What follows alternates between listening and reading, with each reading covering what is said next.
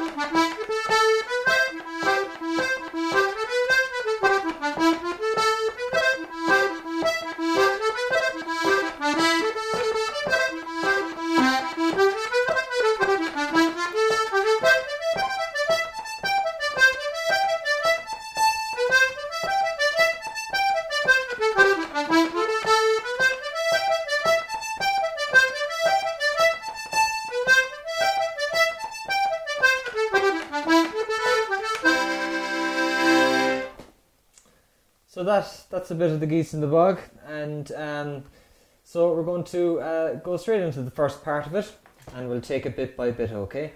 So we're going to start with our first finger, or with our third finger, sorry, on middle C.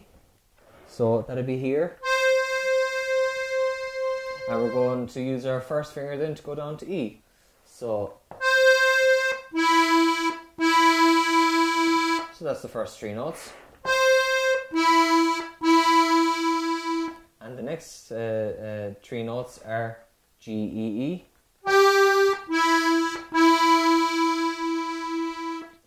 And the next three notes are the same as the first. And finish off the line with G, A, B. So the first line is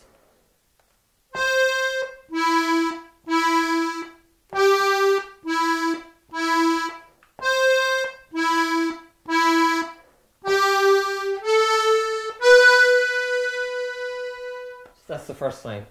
Another thing that I like to think of with jigs as well, if you're finding the jig rhythm a bit confusing maybe, I always try to take it because the notes are grouped in threes. It's easy to follow the rhythm like that as well. So, and it's easy to break down the tune into three notes as well. So that's what I tend to do when I'm learning a jig. And it may be a bit confusing, is I split it up into three, and it's easier to take in that way as well.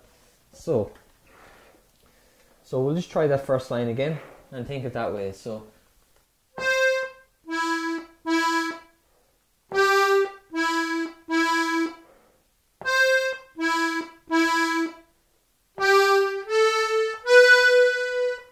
that's the first line.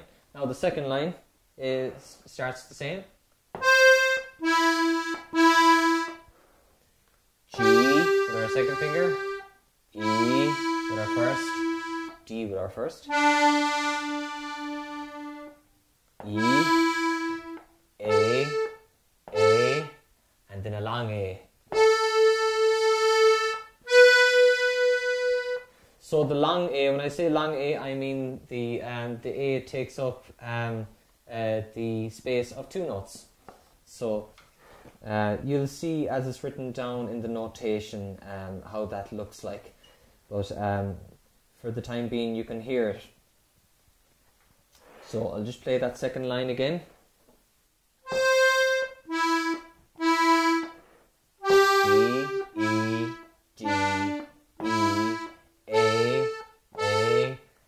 Long A, B, and that's the second line. So we'll try those two lines together, okay? So 1, 2, 3, and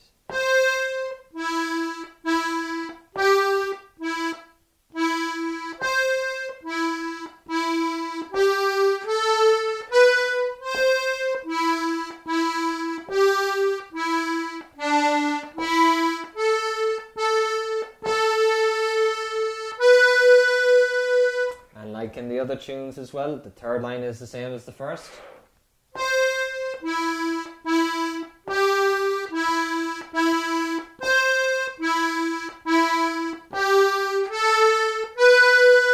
Now the last line starts with C with our third finger, B on the same button, A with our second, G with our second, E with our first, and D with our first.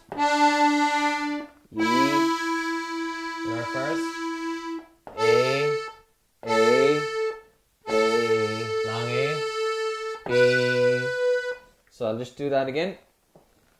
C, B, A, G, E, D, E, A, B. So that's the first part. I'm going to play it all together now, so you can play along with me, okay? So 1, 2, 3, and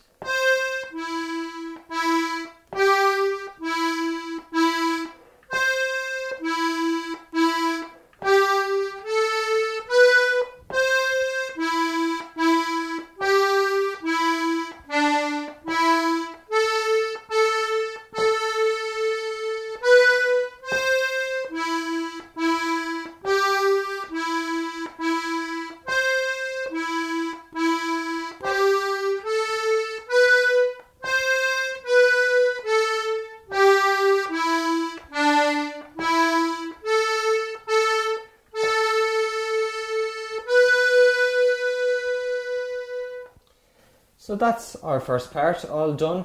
So like I said with other tunes, this tune is a double tune, so you will be playing that part twice as well. So the first part twice, and then the second part or the B part twice as well, and then the whole tune is repeated. So in the next lesson we're going to deal with the second part of the tune.